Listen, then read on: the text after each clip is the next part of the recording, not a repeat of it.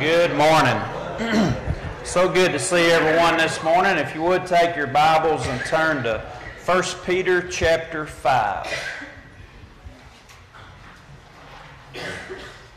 1 Peter chapter 5.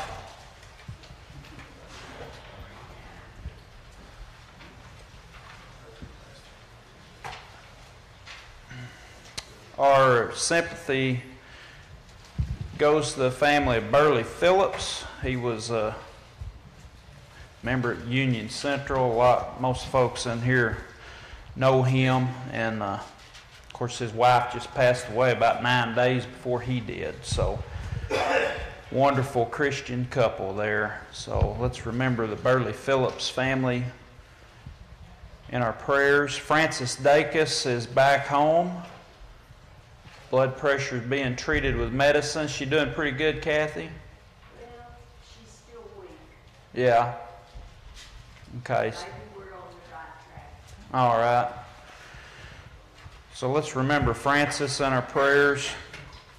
Also, the family of Larry Brackenridge, who passed away. This is Mary Brackenridge and Liddy Moore's brother-in-law. So let's remember Mary and Liddy. And I believe he was a member at Bethel, wasn't he? Yeah, he was a member at Bethel Church of Christ. Let's remember Don Ork. And I just found out last night that he did have to go back to the hospital and get more fluid took off of him. So Shelley said he's doing better again now, but he's had a tough time again. So, and remember, if you know of somebody who can sit with him, to let the elders know. And let's continue to remember Glenda Clements, and she is not home, but she's doing better, right? And for those who don't know Glenda, she's the one that she came forward here about 2 weeks ago on a Sunday night, I believe, and rededicated her life to the Lord. So let's remember Glenda. Which hospital is she in? St. Bernard. Okay. So she's in St. Bernard's. Have any idea how much longer she'll be in there? No. Okay. All right. Hey, Ed, Yes. we need to remember Brandy Trawick. Okay. She is in ICU in Terrebonne ICU, really? for low potassium. For low potassium. Brandy Trawick. My granddaughter. This is Lisa Glover's granddaughter in ICU. In Paragould? Okay. Anyone else? Peggy's sick this morning. She's been sick for about 3 days. So. Who's that? Peggy? This is Henry's mother-in-law, Tammy's mother, Peggy Carr. And Peggy's been attending here for quite some time now. Let's remember Peggy. Say again what she had going on. She's got the flu. She's got the flu? Okay. So let's remember her. Anyone else? Wade just told me he's going to have cardiac surgery on Wednesday. St. Bernard. Who's this? Wade Taylor. Wade Taylor having what kind of surgery? Carotid artery? Is that how you say that? Carotid? Carotid? Yeah.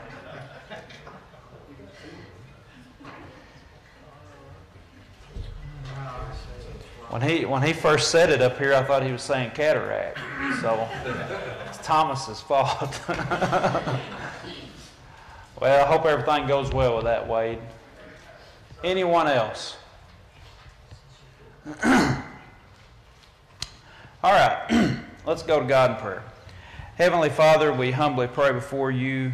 We give you praise and glory for everything you blessed us with, and we're so thankful for everything you blessed us with. And We're so thankful, Father, for you being mindful of us. As Psalm 8 says, that we look around, we see everything that you've created. We're just humbled that you think of us, that you're mindful of us. And we're so thankful for that. We don't really know how to comprehend it, but we appreciate it so much. We love you so much, and so thankful for everything that you do for us. Pray, Father, you'll be with all those just mentioned on our prayer list. Pray that you'll be with Brandy Trawick as she's in ICU. And just pray, Father, you'll be with Brandy, and pray, Father, that you'll be with the doctors as they take care of her. Pray that she looks to you for strength and guidance. Pray that you'll be with Peggy Carr. Pray that she gets to feeling better as soon as possible. Pray that you'll be with Wade Taylor. Pray that everything goes well with his surgery this week. And pray that he makes a full recovery as soon as possible. Thankful that Frances Dacus is back home. Pray that she gains her strength soon. Pray that everything gets treated right with her medicine. Pray that you'll be with Don Orr, who's had to go in the hospital twice just recently, and just pray, Father, that you'll bless him and give him his strength. Pray that you'll be with the Burley Phillips family and the Larry Brackenridge family and comfort them as only you can. Pray that you'll be with us this morning as we study your word. Pray that we apply it to our lives in a manner well-pleasing in your sight. Pray that we worship you in spirit and in truth. We love you and we thank you for Jesus. And we pray, Father, also you'll be with our 5 seniors. And pray, Father, that as they graduate from high school, we pray, Father, that they'll never graduate from being in your church. Pray, Father, that they will remain faithful to you. Pray that you'll bless them in a special way. Pray that you'll be with us all. In Christ's name we pray. Amen. Excuse me. 1 Peter chapter 5. And right here, Peter, the Apostle Peter, also lets us know that he was an elder. He was an elder in the Lord's church. We talked about last week that the Apostle Paul was not an elder. One of the qualifications for being an elder was to be married. And Paul never was married. But Peter was. We know that Jesus healed Peter's mother-in-law. And so Peter was indeed married. And it's interesting to think that the Catholic Church claimed that Peter was the first pope. And yet they don't let the Pope get married. So they're very inconsistent in that. Of course, we know that Peter was not the first Pope. There's no such thing as a Pope in the Lord's church. But that's the claim that they make, that he was the first Pope. And yet, he was married. And they won't let the Pope get married. So, very inconsistent. It's a false claim, but not only that, their claims are inconsistent. So I hope we understand that. There's one head of the church. Peter never claims to be the head of the church. Never. And Jesus is the head of the church. We are the body. He is the head. And I know we all understand that. But I just thought I would mention that while we're talking about this. So let's look at what he said. We actually read this last week, but we didn't get to talk about it much. The elders who are among you I exhort. I who am a fellow elder and a witness of the sufferings of Christ, and also a partaker of the glory that will be revealed. Shepherd the flock of God which is among you, serving as overseers, not by compulsion, but willingly, not for dishonest gain, but eagerly, nor as being lords over those entrusted to you, but being examples to the flock. And when the chief shepherd appears, you will receive the crown of glory that does not fade away. I want you to notice here, he's referring to Jesus, of course, and he calls Jesus the chief shepherd. Notice that Peter doesn't say that he is the chief shepherd. He says Jesus is the chief shepherd. In the original language, of which I'm not an expert, there's 3 different words used to designate leaders of the church.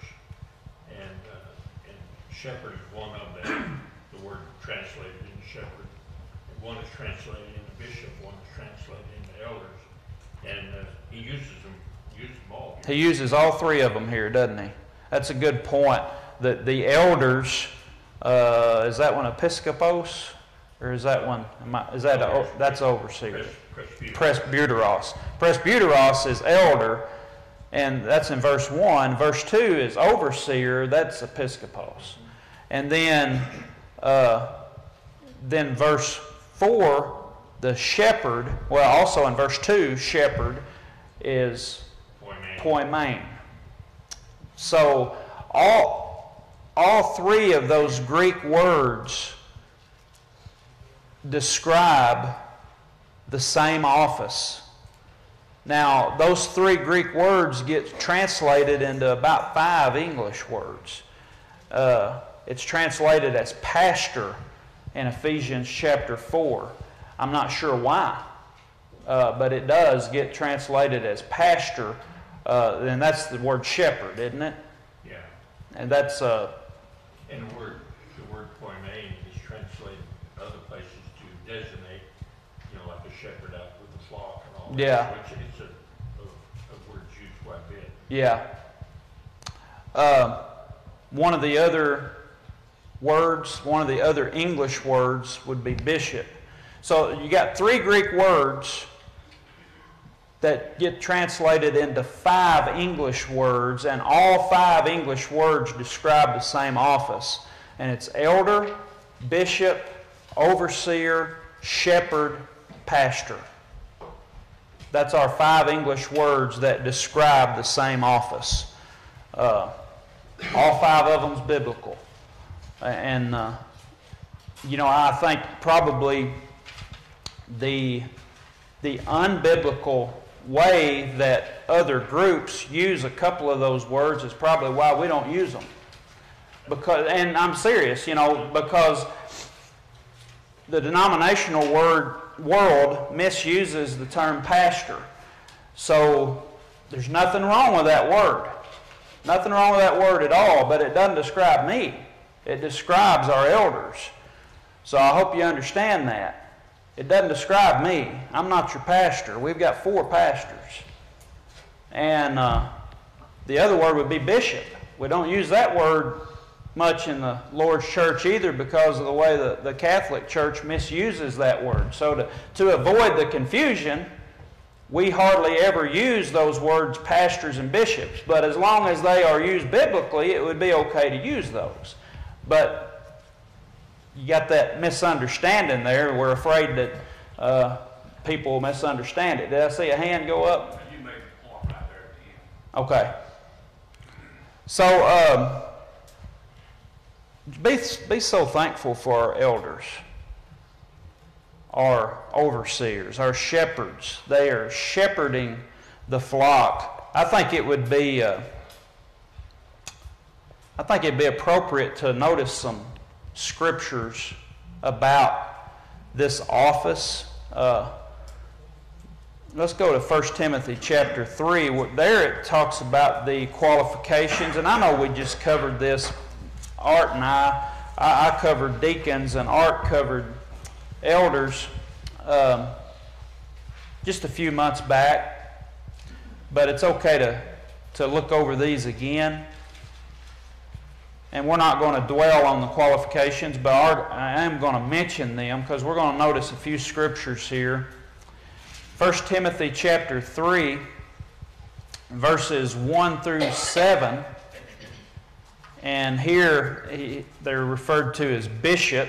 which literally means overseer, and that's what my footnote says.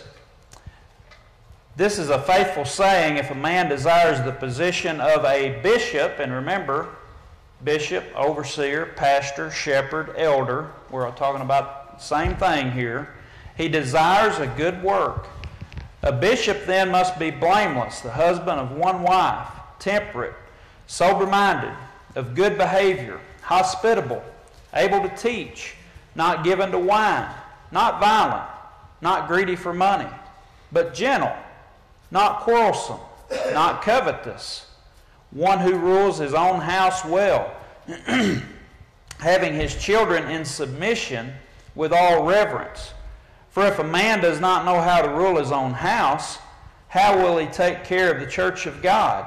Not a novice, that means new convert, not a new convert, lest being puffed up with pride he fall into the same condemnation as the devil. Moreover, he must have a good testimony among those who are outside, lest he fall into reproach and the snare of the devil. We've got 4 men who meet these qualifications, and they meet them well, and we're so thankful for our 4 elders. Let's notice just a few more passages. Go to Acts chapter 20, and this is where Paul meets with the Ephesian elders,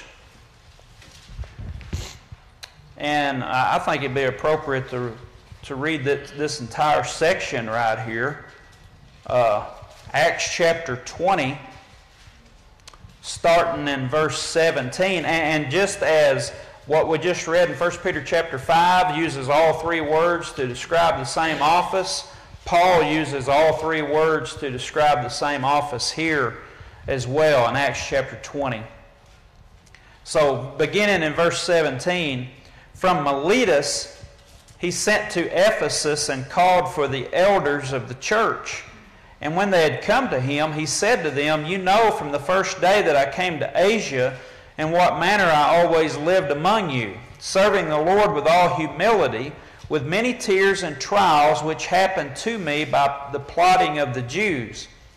How I kept back nothing that was helpful, but proclaimed it to you and taught you publicly and from house to house, testifying to Jews and also to Greeks repentance toward God and faith toward our Lord Jesus Christ.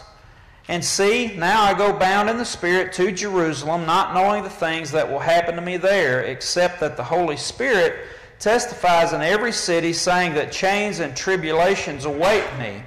But none of these things move me, nor do I count my life dear to myself, so that I may finish my race with joy, and the ministry which I received from the Lord Jesus to testify to the gospel of the grace of God.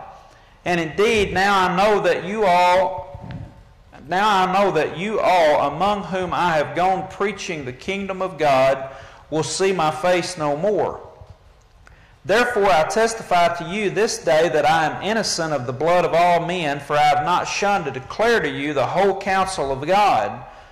Therefore take heed to yourselves and to all the flock, among which the Holy Spirit has made you overseers, to shepherd the church of God, which he purchased with his own blood." Excuse me. Notice verse 17, it's elders. Now in verse 28, shepherd. Well, first of all, he says, the Holy Spirit has made you overseers to shepherd the church of God, which he purchased with his own blood. So it's not, the shepherd would not only be a title, it's also a description, isn't it?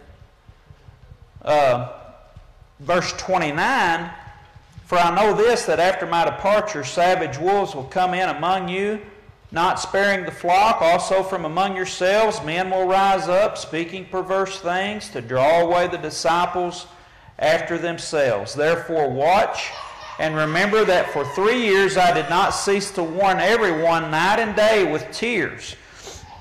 So now, brethren, I commend you to God and to the word of his grace, which is able to build you up and give you an inheritance among all those who are sanctified. We'll go ahead and stop there. But he gives them this warning. And the warning should be for all of us. You know, for our elders today and for everyone in the church, that you got to, you know, be careful. It could happen. What about 30 years later, when the Apostle John wrote to the church in Ephesus, what had happened? They had left their first love. And now, don't get me wrong, they were doing a lot of things right at the church in Ephesus. But it seems like they might not have been doing them with the right motive. And you got to remember, they had not only had the Apostle Paul in their congregation, they even had the Apostle John in their congregation right before all of this happened. Now, think about it. If a church could have 2 apostles within a 30-year period in their congregation, now you'd think they'd be really close to the Lord and not able to fall away. I mean, if anybody could not fall away, it would be that church at Ephesus. Think about that. And yet, they had left their first love. Now, if it can happen at Ephesus, guess what? It can sure enough happen at Commissary. So, let's be on guard. D? What does it mean back here in Timothy where it says a bishop then must be blameless? What is blameless? Well, I mean, they're not, it doesn't mean sinless, but it means that they are walking before the Lord. It's kind of like Zacharias and Elizabeth in Luke chapter 1. The parents of John the Baptist. It doesn't say that they were sinless, but it does say they were blameless. They were walking before the Lord. They were keeping His commandments. It's kind of like walking in the light of God's Word. This is what they're doing, and those from the outside cannot make an accusation against their lifestyles. Basically what it means. Larry? And for present day, we all make mistakes. Mm-hmm. We all do things wrong from time to time. So that makes us then to be sinful people. However, if I do something wrong toward an individual, and I come back and I apologize to that individual for what I've done, then they cannot bring that up later on and throw it in your face. You did so-and-so and didn't do anything about it. That's Right. being blameless. Mm-hmm. Doing the right thing, even if what we did was wrong, we correct that as much as within our Yeah. grasp to do. Yeah, that's a good point. That's a good point. And did I just read it in 1 Timothy or is it in Titus? Or it may be in both places. That they were to have a good reputation of those outside. I just read it in 1 Timothy 3. Okay. All 4 of our elders have a good reputation among those who are outside. I believe that with all my heart. I know they do.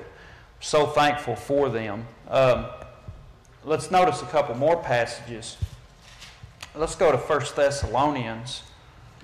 Another point you made about apostles, just church, not only that, but the elders probably endowed with some miraculous gifts. Yeah, a good point. Yeah, Thomas said not only did they have a couple of apostles at that congregation, but they had miraculous gifts in the church, and they were still led astray. You know, So, even amongst the apostles, though, I've been reading through the Gospels, and it's not funny, but it kind of is. You know, they get to the feeding the 5,000, and the apostles are saying, "How are we going to feed all these people?" Well, Jesus feeds them all. Then when they get to the 4,000, they're asking again, "How are we going to feed all these people?" yeah. Do you not remember what I did last week? Yeah, Whatever it was. You know. I've thought about that, yeah.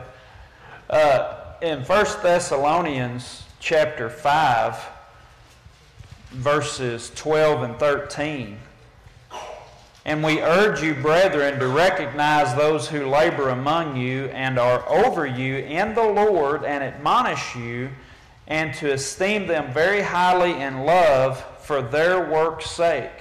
Be at peace among yourselves. You know, if we are at peace among ourselves, you realize how much easier that makes the elders' job? We got a big responsibility to play as members underneath the oversight of the elders. If we are at peace among one another, that makes all the difference in the world to the job that the elders are tasked with. It really does. Makes their job a whole lot easier. It makes their job a whole lot more enjoyable. And I'm thankful for such a congregation as Commissary that we do all love one another and we get along with one another. It's good. I've seen that not happen, and that's not good. You hear those things happening in other congregations. It's a terrible thing. Let's make sure we don't do that. Let's make sure we love one another. And I'm so thankful that we do. Turn now to Hebrews chapter 13. Yes. Over in Psalms 18, David describes himself as blameless before the Lord. And we know David sinned. Oh, yeah. But He repented. And he was blameless before the Lord. Yeah. So that's kind of... That's a good point. Hebrews chapter 13, a couple of different verses here. Verse 7. Hebrews 13, verse 7. Remember those who rule over you, who have spoken the word of God to you, whose faith follow, considering the outcome of their conduct. Whose faith follow. You know, remember when Paul in 1 Corinthians 11, verse 1 says, imitate me as I also imitate Christ. He says, as long as I'm imitating Christ, you follow me. That's what Paul's saying. Well, as long as our elders are imitating Christ, as long as our elders are following Jesus, let's follow them. Whose faith follow. And then, same chapter, down in verse 17. Obey those who rule over you and be submissive, for they watch out for your souls as those who must give account. Let them do so with joy and not with grief, for that would be unprofitable for you. What's one of the best ways that they can do so with joy is if we're at peace among ourselves, if we get along with each other, if we love one another. So just a few passages here. It looks like he's about ready to ring the bell. Do we have any comments before we close? All right, we didn't get very far this morning, but that's okay. Lord willing, next week, 1 Peter chapter 5, verse 5. Thanks for your comments.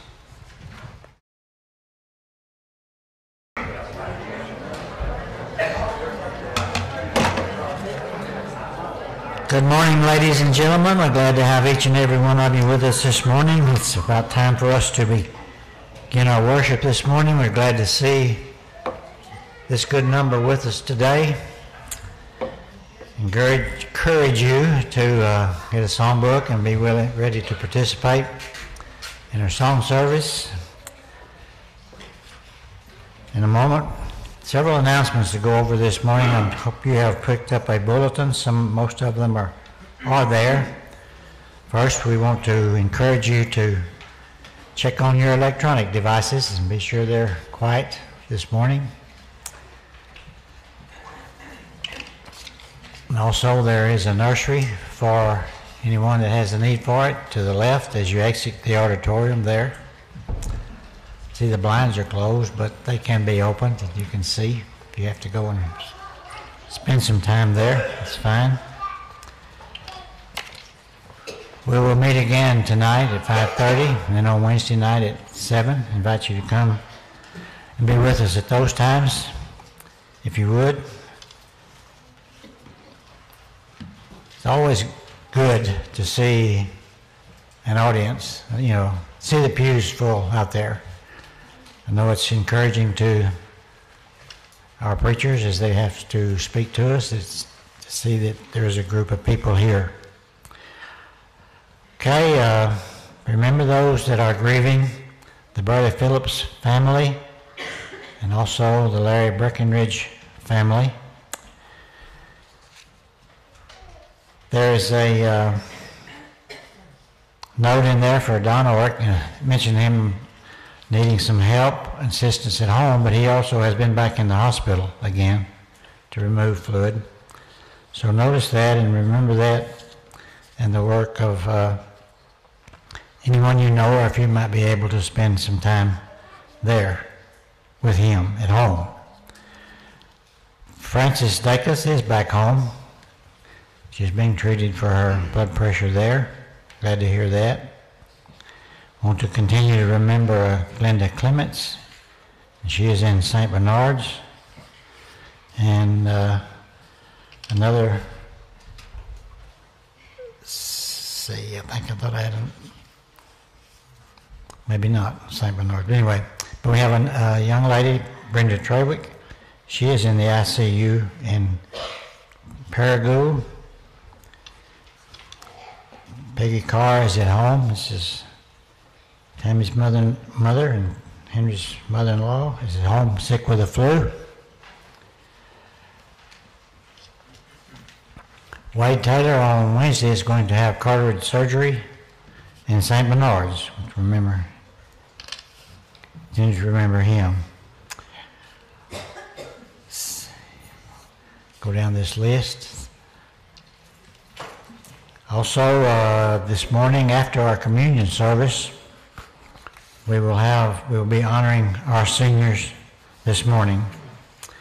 And then tonight we will also have a potluck after our evening services. Invite you to come and participate with us tonight also. There are some glasses on the table in the foyer. If you haven't picked up your sunglasses for tomorrow, there are some out there if you need that. I haven't made any plans yet for that.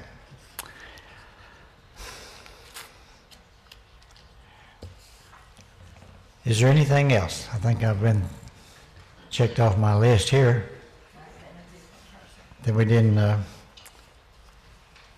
mention. Okay, Hart. The chorus from CRA will be here Wednesday night, and church is supplying pizza, but we were asked to bring drinks and some desserts. Okay. We need to bring drinks and desserts Wednesday night. The chorus will be here, and after services that night, then we will meet in the fellowship building there. Is that everything today? That was over here kind of on the right. I just forgot it, Bart. But anyway, okay. So Wes will be leading our singing this morning, and invite you to join in with that. Art will be bringing us a lesson, and our closing prayer will be by Mark Rowe, and now Mike will lead us in our opening prayer. Pray with me, please. Almighty Heavenly Father, we come to you this morning as a congregation to come before you and ask for favors. We ask that you be with the Larry Breckenridge family and the Phillips family, Burley and Vera. Comfort those in their family for the losses they've sustained. Father, we ask that you be with Brandy Tralick, Glenda Clements, Frances Dacus, Peggy Carr, Don Ork, and those that are sick among us or needing help. Be with Wade Taylor as he goes through his carotid artery surgery. We ask that you would be with our young people, and as we remember them today, many of them have been in Christian training longer than they've been in high school and college or whatever. And we're proud of our young people, and we want to keep up our training with the other young people as they come up in the church. It's very important to have a foundation. It's the most important part of the building. most important part of the mind. And they need that foundation. And as a congregation, we need to reach out to other children and those that are not getting the guidance they need and see what we can do. Father, we ask that you be with us in our worship today. Be with Art as he brings us our lesson, and be with Wes as he leads us in singing. Our singing has been very good here lately, and we appreciate that. Father, we ask that you would watch over this nation. Help us to be an influence. Help us to be a good example wherever we are, that kindness spreads just like evil, and we need to overcome the evil, and help us to recognize what needs to be done. Father, we appreciate all that you do for us. We're in a country that we're in a land of opportunity, in a state that's motto is land of opportunity. We have so many opportunities, and there's so many people that don't want to take advantage of the jobs available and different things. We ask that you that we could help us to be an influence on these people, so we can all work together and share the joy, share the love that you want us to. Be with us now in our worship service, Father, as we continue to worship. And this is our prayer we offer up to you in the name of Jesus the Christ, our Lord and Master. Amen.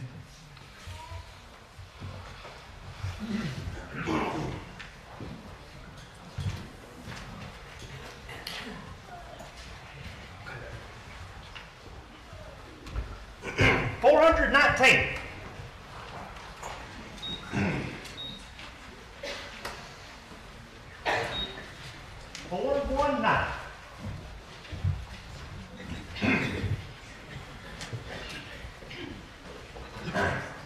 Lord, we come before thee now, at thy feet we humbly bow. Oh, do not to disdain, shall we seek thee, Lord, in vain? Shall we seek thee, Lord, in vain? Lord, on thee our souls depend, in compassion now descend. Fill our hearts with thy rich grace, tune our lips to sing thy praise, tune our lips to sing thy praise. In thine own appointed way, now we seek thee, here we stay. Lord, we know not how to go, till a blessing thou bestow, till a blessing thou bestow. Grant that all may seek and find thee, a God supremely kind. Heal the sick, the captive free. Let us all rejoice in thee. Let us all rejoice in thee. 415.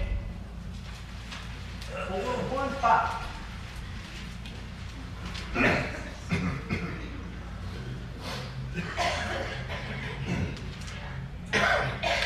More about Jesus would I know, more of his grace to others show, more of his saving fullness see, more of his love who died for me. More about Jesus, more about Jesus, more of his saving fullness see, more of his love who died for me. More about Jesus, let me learn, more of his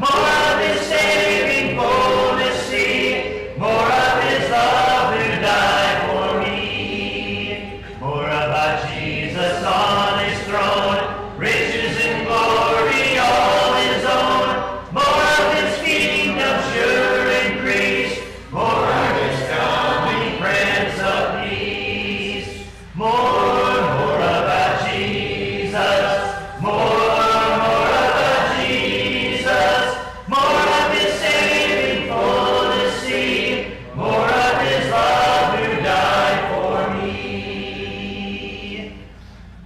Number 25.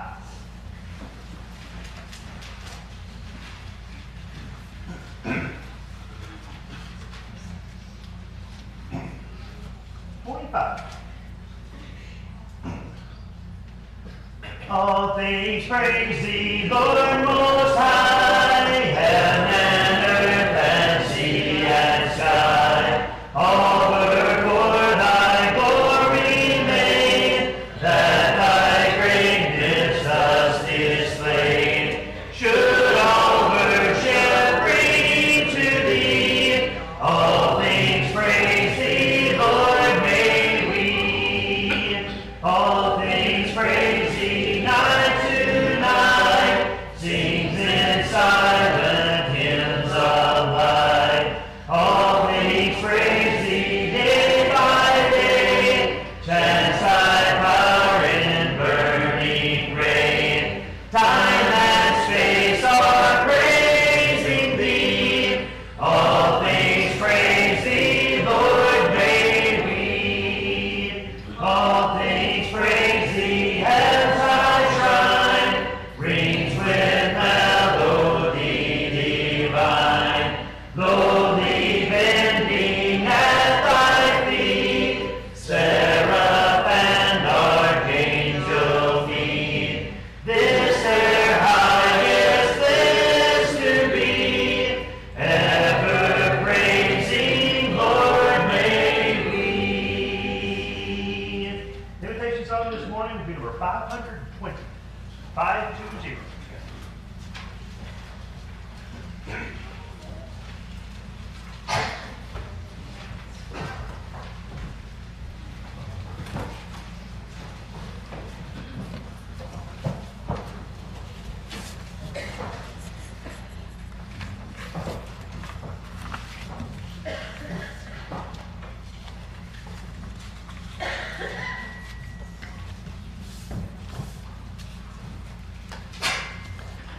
Exactly 6 months ago today, on October the 7th, 2023, Hamas terrorists from Gaza launched a deadly invasion of Israel and massacred approximately 1,200 people.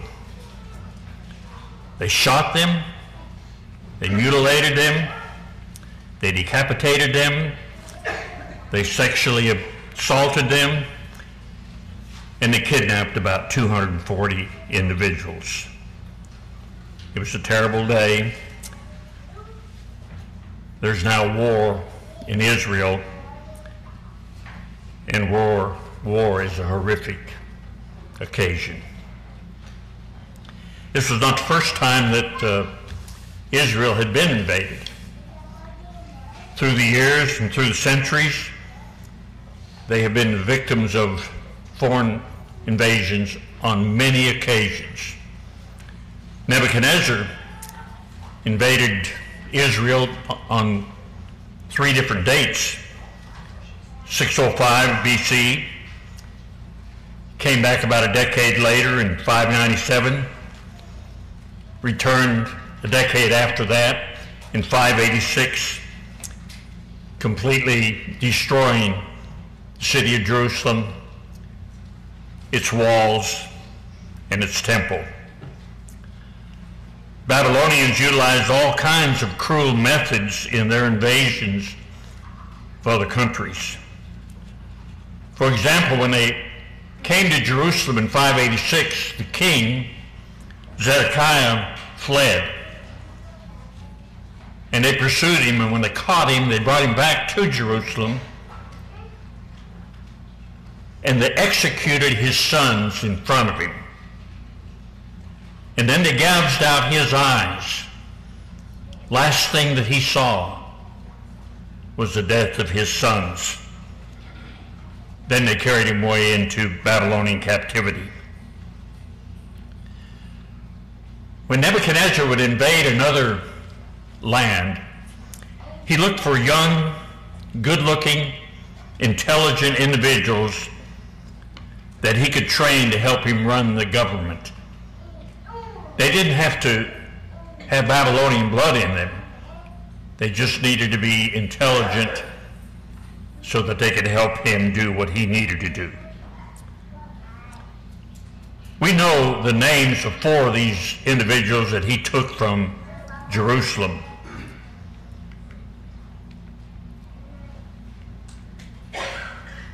There was Daniel. They gave him a Babylonian name, Belteshazzar. There was Hananiah. They gave him the name of Shadrach. Mishael, they named him Meshach. And Azariah, they gave him the Babylonian name of Abednego. You're familiar with Shadrach, Meshach, and Abednego. We're not sure exactly how Nebuchadnezzar captured his victims. We really don't find that information in secular history and not in the Bible either. Perhaps the soldiers invaded the synagogue schools. The Israel people had their schools in their synagogues, their houses of worship.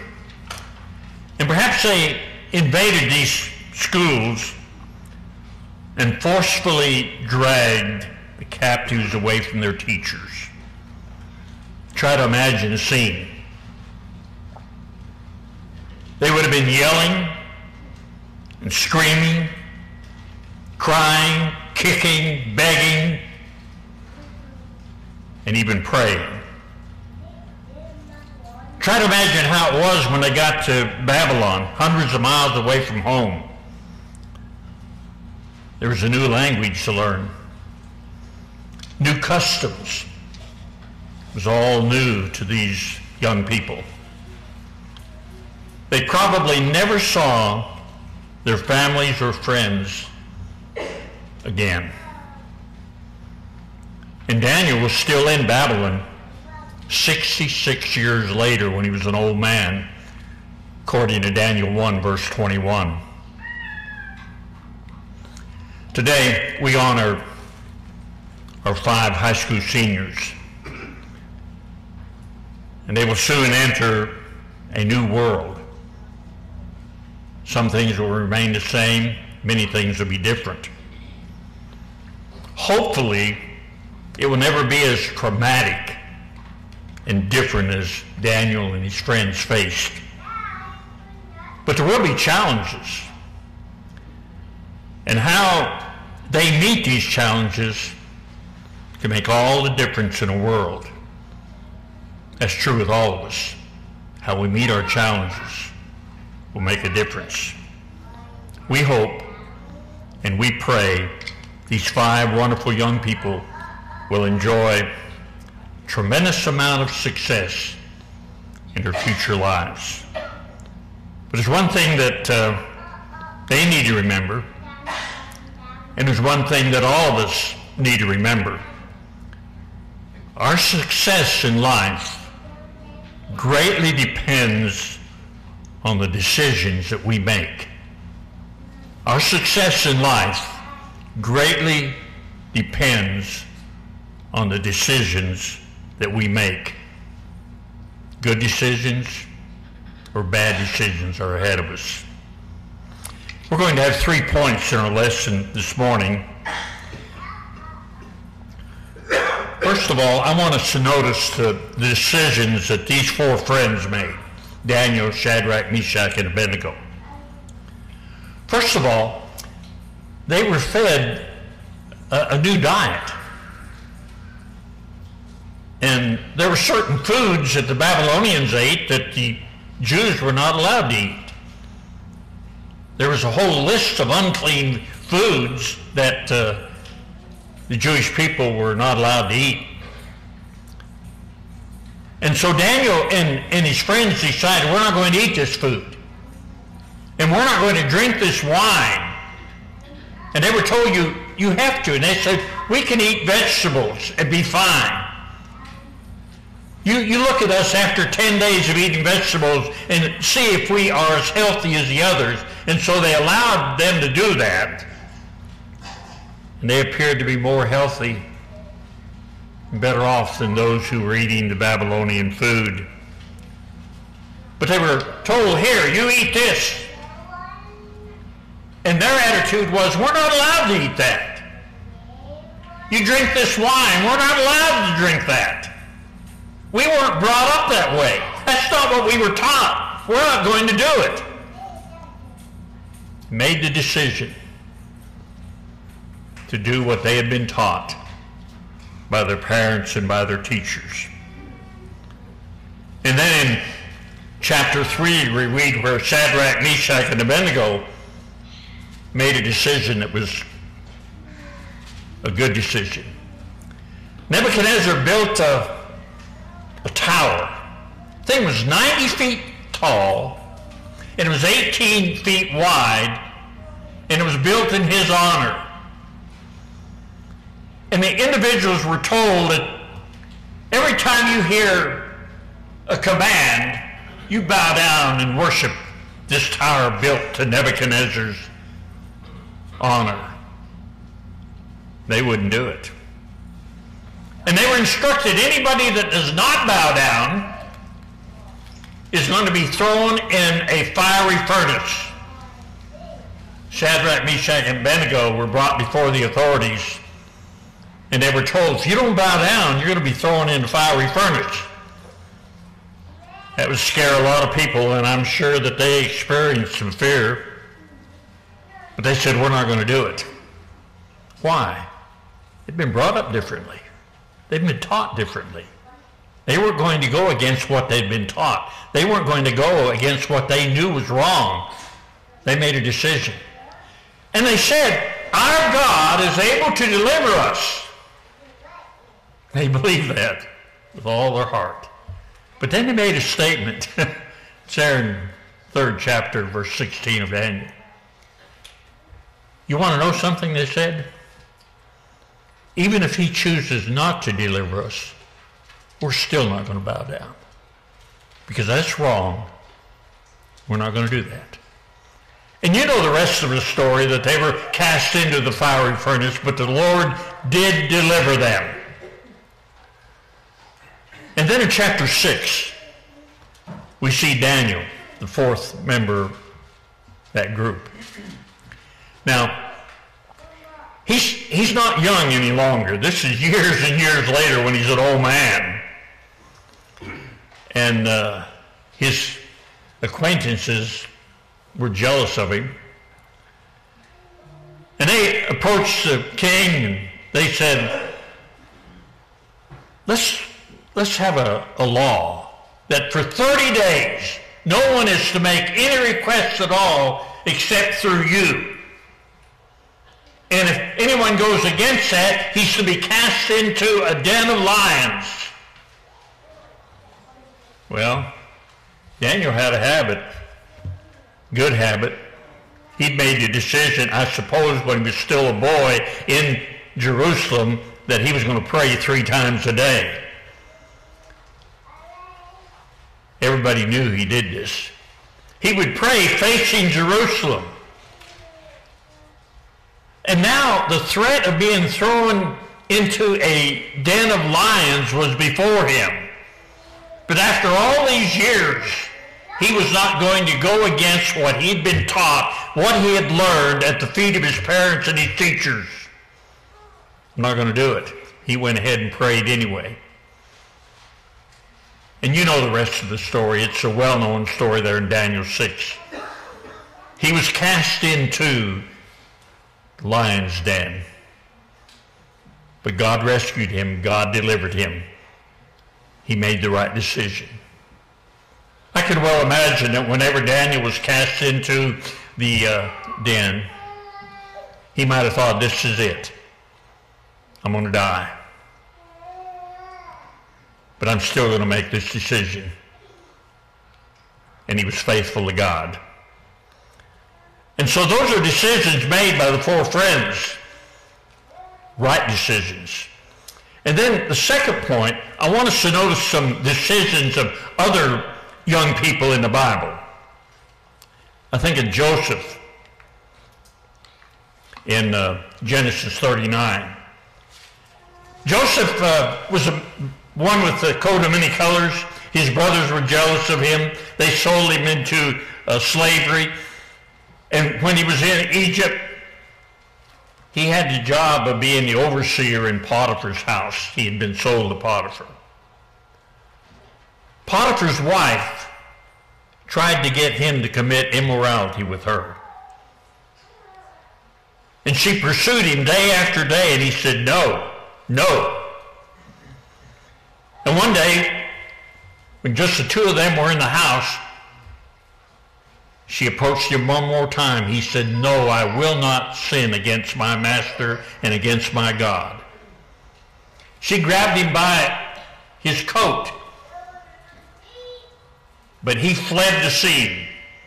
She accused him of trying to take advantage of her, and he was thrown back in prison where he spent a number of years before he was finally released through a series of miracles on God's part. But he made the decision. He had learned what was right and what was wrong when he was home back in the land of Palestine. He said, I'm going to remember that. I'm not going to go against that. Paid a big price for that, having been thrown in prison. And I think of another young man. His name is Rehoboam. Rehoboam was Solomon's son. When Solomon died, Rehoboam became king. And he made 3 decisions. He said, I'm going to go talk to the old men, see what advice they give me in running the kingdom. It's a good decision. And he went and talked to the old men, and the old men said, you know, you get along with the people. You try to do what's right for them. You think of the people. And then he made a second decision. I think I'm going to talk to some of my friends, young ones that had grown up with him, see what they have to say. Young people, a lot of times listening to your friends is not a good decision. He went and gathered them together. He said, how should I rule the people? They said, you be tough on them. You show them who's boss, paraphrasing here. If they thought your dad was tough, you're going to be even tougher. You let them know who's boss. The decision he made, third decision, was, I'm going to take the advice of the young men. And he spurned the advice of the older ones. That's nearly always a bad decision, to take advice of young ones over the advice of those that have been around a while. And as a result, and again it's a long story and you can read it for yourself, the kingdom split. Some of the people said, we're not going to follow you. 10 tribes said, we're not going to follow Rehoboam. And the kingdom never did get back together. You had the northern kingdom and the southern kingdom, and it remained that way forever.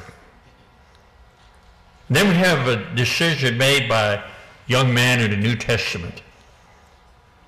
And Matthew, Mark, and Luke all tell the story of this young man. We call him the rich young ruler. The Bible never uses the words rich young ruler. You have to go to all 3 Gospels and put them together, and you'll know that he was the rich young ruler. And he came running to Jesus.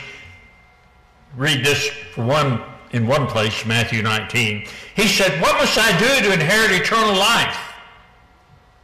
And Jesus said, you keep the commandments and you'll live. He said, I've kept all the commandments ever since I was young. What do I lack? Even though he kept all these commandments, he knew something was missing. This morning, throughout the world, and maybe even in this auditorium, there are people who know something's missing. What was missing in this young man's life? It was Jesus. Jesus said to this young man, you go sell what you have, give it to the poor, and you come and follow me. And the Bible says he turned away sorrowfully. Why? Because he had great riches. Jesus loved this young man, Mark said. But he turned away. He made the decision to give his allegiance to what he had, his possessions, instead of giving his allegiance to Jesus Christ. Made the wrong decision. Third point I want to make this morning. I want to talk about some good decisions that you young people can make. And by the way, the rest of us can too. Let me suggest to you that you read the book of Proverbs and the book of Ecclesiastes. Solomon, who made a lot of mistakes, gave some really good advice in those two books to young people. And when you're reading through Proverbs, he will single out the fact that I'm speaking to young people. But again, all of us, those of us that are older, need to read Proverbs and Ecclesiastes, learn the many good lessons from it. And then I would suggest, you know the name of this highway out here, it's Highway 412. Most of you know that, don't you? Put 1 Timothy in front of that. 1 Timothy 4:12 is a good passage of Scripture. It's a good passage for all of us to learn, but young people especially. 1 Timothy 4, verse 12. In 1 Timothy 4:12, Paul is speaking to Timothy, who's a young man. And he says, don't let anyone look down upon your youth, or don't let anyone use your youth against you. Sometimes those of us that are older will look at someone who's younger and say, well, he's just a young person. We won't give you the credit you deserve. Or maybe you even make a mistake and we say, well, he's young, didn't know any better. And Paul says, don't let someone use your youth against you, but be a good example. He said, be a good example in speech. Young people, do you watch what you say? Jesus said, every idle word, every careless word,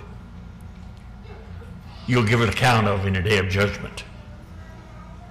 Matthew 12, verse 36. And then he says, you need to be a good example when it comes to conduct. How do you conduct yourself from day to day? Is your conduct, when you're with your mom and dad, when you're sitting in a church pew, the same as when you're out here with your friends? Jesus said, for hereunto, or rather Peter said, for hereunto were you called, because Christ also suffered, leaving us an example that we should walk in his steps. 1 Peter 2:21. There was a book written back in the 1890s called In His Steps by Charles Sheldon. I've made reference to that book when preaching on 1 Peter 2:21 in the past. That book is still in print. And if you can remember to look for a book called In His Steps, read it. Good stuff there. Look on the internet, see where you can get that book. I'm sure it wouldn't cost much. I have a copy of it if you want to borrow it. In His Steps. Jesus said, let your light so shine before men that they may see your good works and glorify your Father which is in heaven. Matthew 5:16. Be an example in your conduct, the way you act, what you do, where you go, who you hang out with, all that. He said, you be a good example when it comes to love. Mark 12, verse 30, Jesus said, you shall love the Lord your God with all your heart, with all your soul, with all your strength, with all your mind. And I know certain preachers and certain biblical scholars have tried to analyze what each one of those little phrases mean. And I think what Jesus is saying, you love God with everything you've got. Everything you've got. Big order. And you put him first. Jesus said, seek first the kingdom of God and his righteousness, and all these things will be added to you. Matthew 6:33. Let me say something. Some of you will be going to college, some of you trade school, some of you, you may be going military, I don't know, or maybe you just go straight into the job market and you hope to make a good living. Your parents want you to make a good living. There's more to life than money, and we need to remember that. And remember the Lord's first. And when you read Matthew 6, he said, don't be overly concerned about food, shelter, and clothing, and all these things. You seek God's kingdom first. These things will be added to you. God will take care of you. David said in Psalm 37, I've been young and I'm an old man. And I've not seen God's children forsaken, or his seed, his offspring, begging bread. Verse 25 of Psalm 37. He said, I've been around a long time. I've never seen God's people forsaken. God takes care of us. But we need to love him with everything we have. Number one, be an example in that. Jesus said, he who loves father or mother more than me is not worthy of me. Matthew 10:37. You love your parents, and you should. You should love them with everything you got. But love God the most. Be an example when it comes to love. He said, you be an example in faith. Jesus said, if you do not believe that I am he, you will die in your sins. John 8:24. And in Revelation 2 and verse 10, the Bible says, be faithful to the point of death, and you'll receive the crown of life. Let me say something to those of you that are young. The crown of life may not come to your mind very often. For those of us that are older, we think about it quite a bit. You say, well, it's a long time in the future, and I hope it is.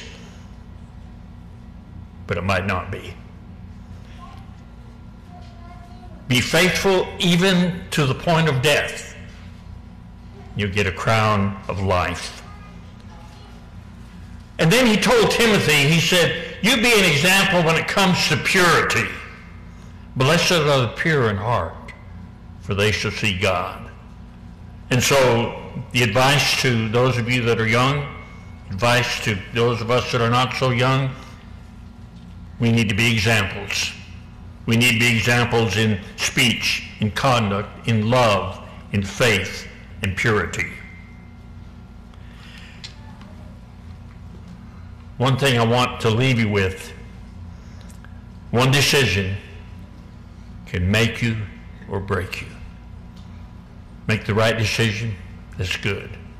Make the wrong decision, and it can break you. Need to remember what Joshua said to the children of Israel before they entered into the promised land. He said, choose you yourselves today whom you will serve, whether the gods which your fathers served, which were beyond the river, or the gods of the Amorites, whose land you are living. But as for me and my house, we will serve the Lord. I would hope that's the decision that all of us make. And then Elijah said to children of Israel when they didn't know which way to go. It's a great story there in 1 Kings 18. Read it again. He said, how long will you hesitate between two opinions? If the Lord is God, follow him. If Baal, follow him. We are a group of believers. We believe the Lord is God. Believing that, let's follow him. Let's do his will. Do you need to make a decision today? A decision for the Lord? Now is the accepted time. Behold, today is the day of salvation. 2 Corinthians 6, verse 2. The opportunity may not be there later due to a number of factors. But you can make the decision this morning. Do you need to make the decision to become a child of God by being baptized into Christ? Maybe you've done that, but you've gone the other direction. You can come back to him by repenting and praying. And maybe this morning you just would like your brothers and sisters to pray with you at this time. You're a faithful Christian, but you struggle from time to time, as we all do. And if you have the need for us to pray with you and for you, that's why we're here. If you're subject to the invitation, we invite you to come as we stand and as we sing. Hear the sweet voice of Jesus say, come unto me, I am the way. Hearken the love he call, obey. Come, for he loves you so. Only a step, only a step. Come, for he bled for you and I. He's the same loving Savior yet. Jesus the crucified. Open for you the pearly gate. Love once for you. Now watch and wait. Terrible thought to cry too late. Jesus, I come to thee. Only a step, only a step. Come, for he bled for you and I. He's the same loving Savior yet. Jesus the crucified. Please be seated.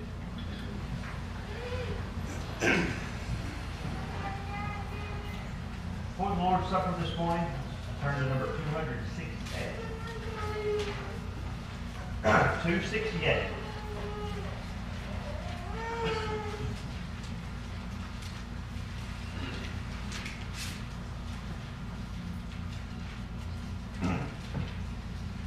I gave my life for thee, my precious blood I shed, that thou mightst ransom me and quicken from the dead. I gave my life for thee. What hast thou given for me? I gave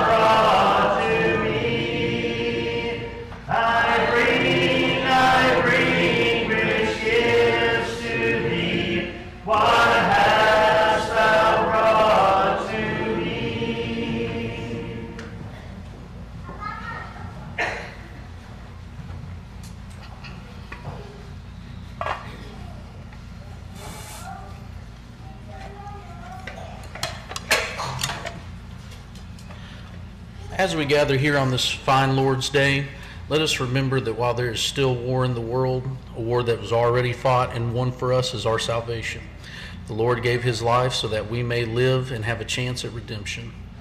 Let us remember that no power, principles, or authority could ever separate us from that love. Let's go to our Father in prayer. Lord, we come to you this day and we ask that you be with us and help us remember your sacrifice, how your body was pierced and hung on the cross so that we could have redemption. And it was a price that you paid and freely given as a gift for us as long as we accept it, Father. Thank you for all that you've done and forgive us of our sins. In Jesus' name we pray, amen.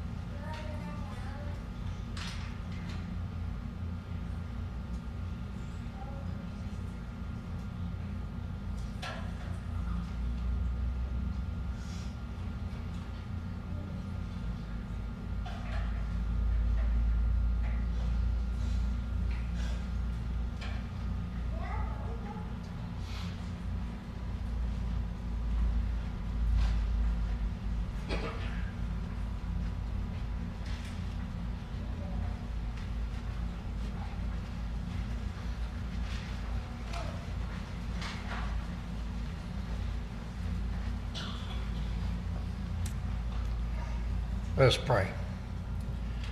Our dear Heavenly Father, we continue our thanks, Father, for Jesus, that great sacrifice that he suffered on the cross, Father.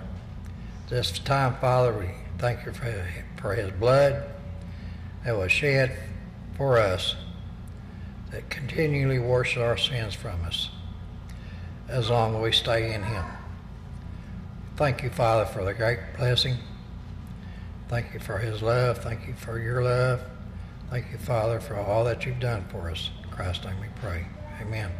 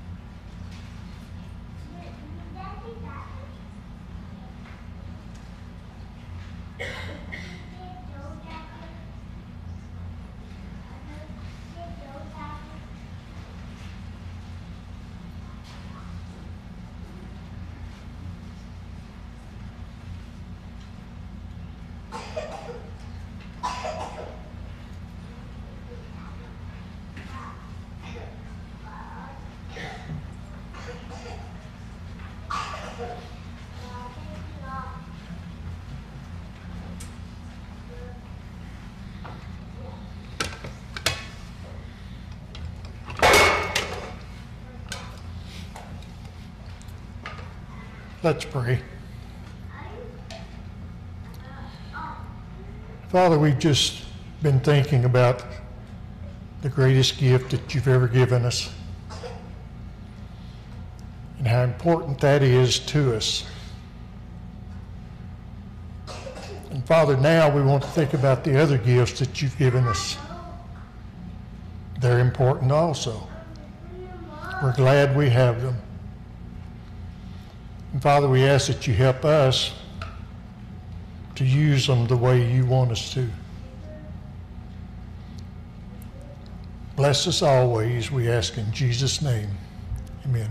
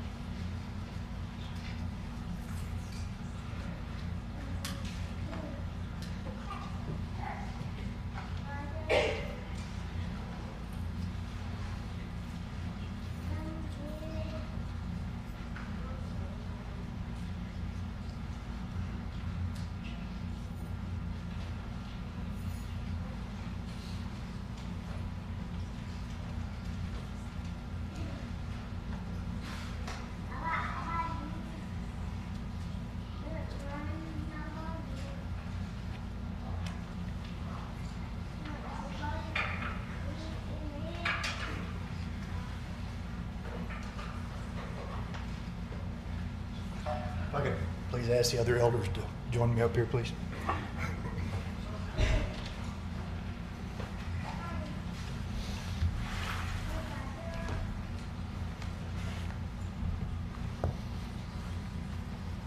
I'll keep my part brief.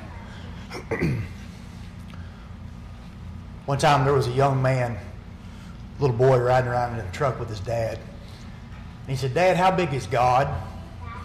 And the dad was kind of concerned. He said, "Man, I don't know that I exactly know how to explain that." As he rode around, he began to think of the best way to explain this to the little boy. And he looked up in the sky and he saw a jet. And he said, "Son," he said, "you see that jet in the sky?" He said, "Yeah." He said, "How big is that jet?" He said, "Well, man, that jet's tiny." He said, "Yes, it is, son." And he said, so he made a loop around town. He drove by the airport.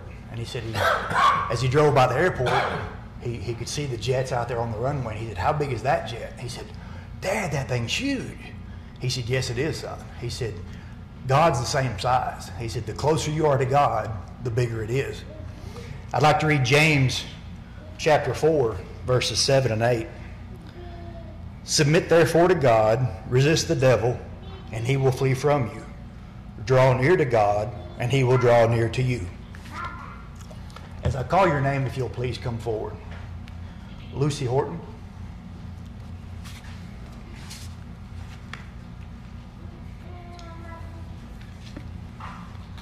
Ariston King.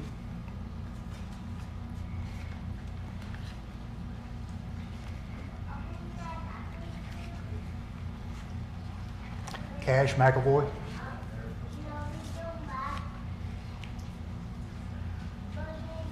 Abby Nicely.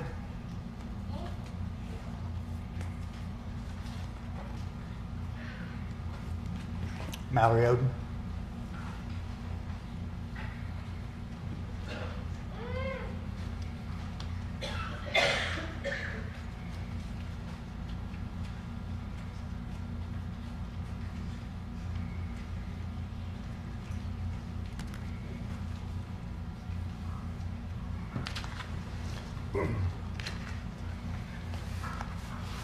Some of these kids I know, I've known from a long time. Sometimes some of them I don't know very well. but I can tell you one thing. They're here this morning. I know they're loved. And one thing I'd like for y'all to know, as you look out here, I'm guessing we're probably about 160, 170. There's 160, 170 people here that love y'all. And regardless of where, as you grow up and you move on, we hope that you find a church family and a church home. Know that you're loved here. We hope you, if you choose to be here, wherever you choose to be, remember that a church family is one of the biggest and best families you'll ever have. If you'll please pray with me. Father, we come before you at this time, so grateful for the many blessings you give us. Father, we're thankful for your Son and his willingness to die on the cross, and we're so thankful that he was willing to do so that we may have an opportunity to spend eternity with you in heaven. Father, at this time we ask a very special prayer for Lucy, for Ariston, for Cash, for Abby, and for Mallory. Father, we ask that you give them the courage and the desire to serve you. We ask that you be with them and give them the ability to discern what is right and what is wrong. Father, we ask that you look upon us as a congregation, as a body of believers, as a body of Christians, as fathers, as mothers, as grandparents, as teachers, as friends and family, that we can set the example, that we can show them the ways that you would have us to live, and that we can support them in any way that you would have us to support them. Father, help us to share our wisdom, Father, help us to be very transparent with them. Help us to teach them from our mistakes. Father, no one's perfect. No one except for your Son. And Father, our mistakes have given us wisdom, and that we can teach them from those. And Father, I want them to understand that it's okay to make mistakes, that your forgiveness and your grace is what makes us and allows us that opportunity to come to you anytime that we have the opportunity. And Father, that your grace is what allows us to be cleansed from those sins, and that your blood is what cleanses those sins. And that each time that we do fall short, that all we have to do is come to you begging repentance. And Father, if we turn away from that way, and we turn away from the worldly wisdom, and we look to you for spiritual wisdom like Paul speaks of, then you will have us in your kingdom. Father, please be with us as we leave here today. Please be with these young people. Forgive us when we fail you. In Jesus' name, amen.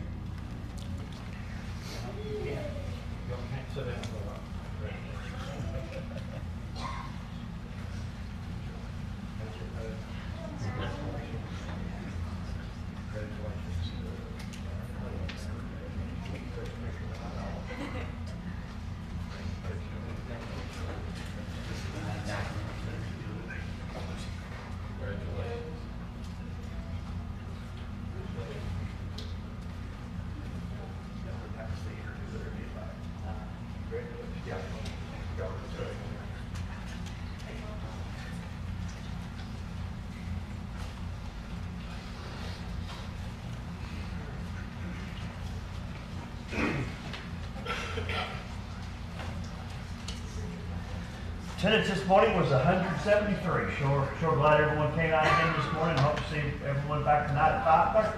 Let's stand. We'll sing the first verse of number 502. After that song, we'll let our closing for 502.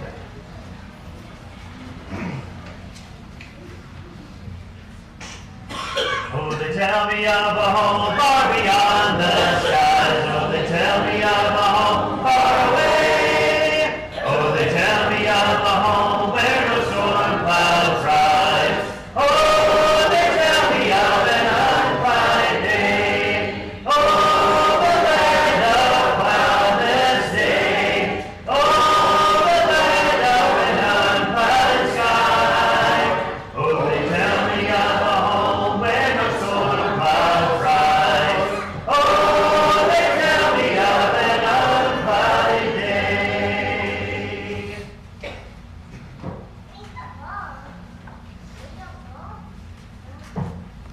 Let's pray together. Our Father in heaven, Lord, we thank you so much for this church family. We thank you for the leaders of this church and the preachers. Lord, we ask that you continue to bless this church Lord, we also ask for your blessings on these young people that were recognized today. Ask that you will guide them, give them the wisdom they need, and the courage to do what's right. Lord, now we ask that you forgive us of any sins that we've committed, and we pray that you will be with us, keep us all safe till we meet again. This in Jesus' name we pray. Amen.